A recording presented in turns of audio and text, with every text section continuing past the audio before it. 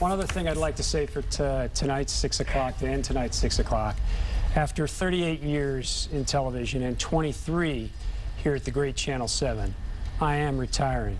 Tonight's 6 o'clock is my last show here. I'll also do the 11 o'clock tonight. I can't tell you how wonderful it's been for me. By far the best television station I ever worked at in my 38-year career. And one of the things that really, really made Detroit so special was you.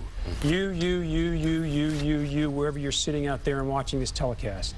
The wonderful fans of this city have been so, so kind to me from the instant I got here and almost got kicked off the set the very first day with Billy Bonds and I going head to head. That was fun. And every minute of it here has been a lot of fun.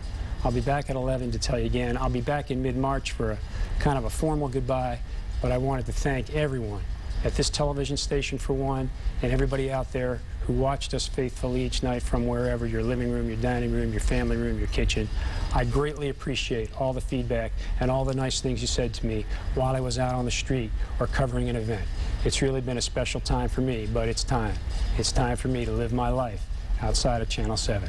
And that's what I intend to do with my wife, Mona, my two kids, Justin and Lindsay, who are out in California and Phoenix. So thank you, thank you, thank you from the bottom of my heart. I appreciate everything that you all did on my behalf. Well, thank you. You are a true friend and a great pro. And to be here and to cover the Wings and to cover the Pistons and to cover the Tigers and the championships won since I've been here.